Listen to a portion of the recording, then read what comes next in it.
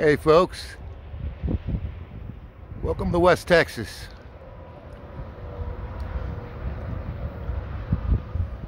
Hot, arid, on the edge of the Chihuahua Desert.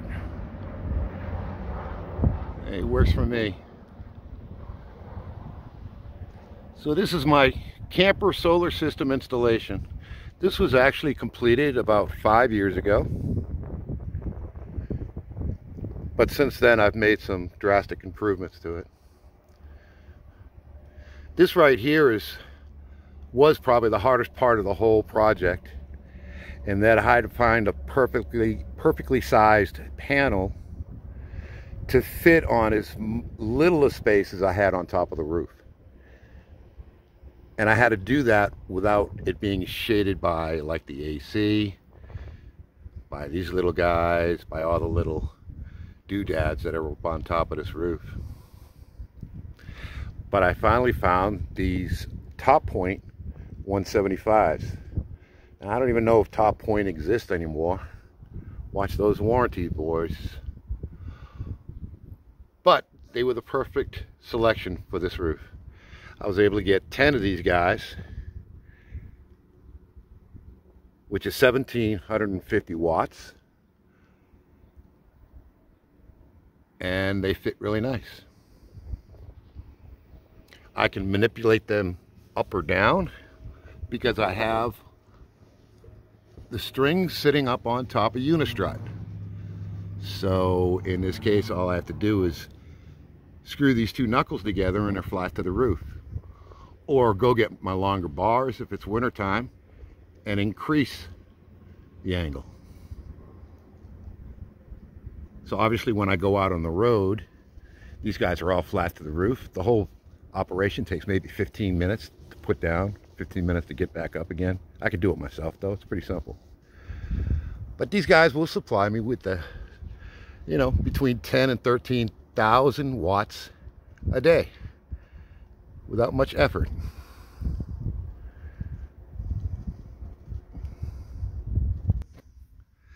So this is a camper, it's not an RV.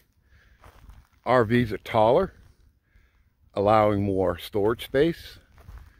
This puppy has very limited storage space. And that's part of what this video is about, how I found places to put this stuff. So the second part of the project was where I was going to put the electronics. And I knew I didn't want the electronics inside, even though it would have been more conducive to their life, being cooler inside, But I didn't want the noise. So ultimately I chose this selection right here. It's on the north side of the camper. Great advantage because the solar panels are angled towards the south, which means this is on the opposite side of the sun. This used to be just flat, and it used to house the water pump, the water spigot, and the slide out motor. What I did is I purchased this little door on eBay, and I selected this location because I noticed there was a little cutout, It gave me about 10-11 inches of space that I could fit some equipment in there, which was just enough. The Midnite Classic 150, that fits in there easy. The inverter is a bit larger, but it still fits in there nice. And again, both of these guys have been working for almost 5 years. You'd think it'd get really, really hot in here. I mean, right now outside it's about 102 degrees, but not so much. Again, because it's on the north side, and also I have this fan system operative where we have cooler air from underneath the RV being sucked into this little cubby hole, and then these fans right here, they're pushing it out. So for example, right now it's pretty warm. It's 41 degrees Celsius, but it's not so hot obviously that it's going to cause damage to the electronics. Again, they've been operative for like 5 years. And it's always that hot down here. So that worked out pretty well. Not a problem.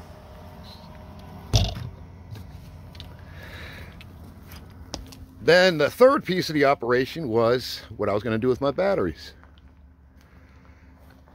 And I had a fantastic idea in that I would build this box. And I put a lot of time into it, a lot of effort into it. I wanted to make it look as pretty as possible. I needed it to be as large as possible to maintain as many batteries as possible because I wanted energy independence. So it came up pretty nice. And this guy used to house 12 6-volt 205 amp hour batteries, those golf cart batteries. And they fit in there nice and snug. I had fans in there. They didn't overheat. It worked. But then I realized the first time I had to move the camper that adding over 1,000 pounds of tongue weight with this box and batteries, I would have to buy I'd have to buy some massive truck in order to be able to move it around, because what it did to my van, I have a 250 van, which is pretty heavy duty. I put that on the ball of my van and my whole rear just went down. I wasn't going anywhere. I mean, the underside of the ball was literally touching the ground. So eventually I had to call in a friend of mine, and he came over with his 350 with a heavy suspension. We put it up on his ball and we made the journey 60 miles. The whole time his big old truck was like popping wheelies down the highway. Oh, it was so dangerous. It was so bad. His rear end was like 6 inches off the ground. His front end again was like popping wheelies. But eventually we made it, and as soon as I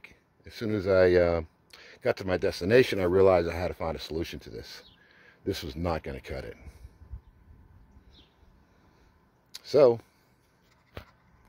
a solution was necessary. So then I started looking around and saying, okay, so where can I stick 12 6-volt batteries? Lead acid batteries, no less. Originally thought about putting them behind the couch. Originally thought about putting them there, putting them there. I looked everywhere, and it just wasn't going to work. And then I had an epiphany. I said, what I'm going to do is I'm going to toss these lead acid batteries, because there's no place I can put them inside, and I have to have the batteries inside. So ultimately what I did is I realized that there is somewhat some storage space in this camper, and it happens to be underneath my damn bed. So this is where I placed them. This is 6 lithium batteries made by Zooms. Each one is 12 volts and 200 amps. They cost about $700 and a quarter, and they performed magnificent for me in the 5-6 months they've been part of the system. I didn't have high expectations. When I first got them off of Amazon, I took the first one off and put it through thorough testing, draining it, seeing how many amps it consumed, you know, and they were legit. They are legit. It worked for me.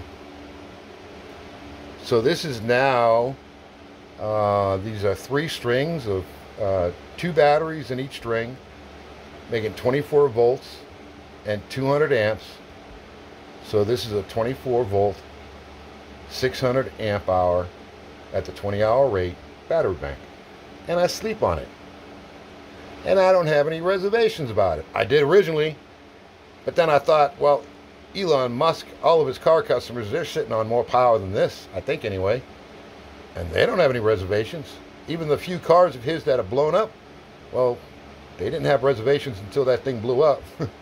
But, I mean, I'll admit that when I first installed these things, I was underneath this area every day for like 2 or 3 weeks. And I was feeling all the wires, making sure they weren't getting too warm. The wire that I have feeding them from the front is slightly small. It's 2/0. That's the thickest wire that I could work with. And it's, you know, it should actually be thicker. You know, you're not supposed to install the battery so far for the inverter or even the charge controller, but it's worked out pretty well. And on top of that, because it's sitting in the bedroom, it's not going to get too hot and it's not going to get too cold. It's going to stay at a pretty normal temperature, which resolves any kind of environmental conditions that would cause damage to the battery. All right, so that's important too. But these puppies allow me to run my AC all night long. And I could run my central AC, that hog, for a substantial part of the day as well. I just need to allow enough time for the batteries to charge back up again. You know, luckily for me, I am privileged here in West Texas in that we get sunlight every single day. It's very infrequent that we have clouds. It doesn't rain here. It's rained once in like 9 months here. It's just terrible. Very bad season. But I think everybody's complaining about that in the Midwest. Anyway, right now, I can run my ACs and keep as cool as I want at night and have as much power that I need during the day. And then once AC season stops, I'll have too much power. I wouldn't know what to do with it. I could go on a road trip probably for close to a week with little sun and be able to deal with it because we have this much stored power. So it's a really cool setup. I'm very happy with the outcome. I'm very comfortable. I'm ecstatic to be energy independent. And there's a lot of people that flag me down when I'm out in the road and they see all the panels up top. They ask me to see the system. And I show it to them with pride.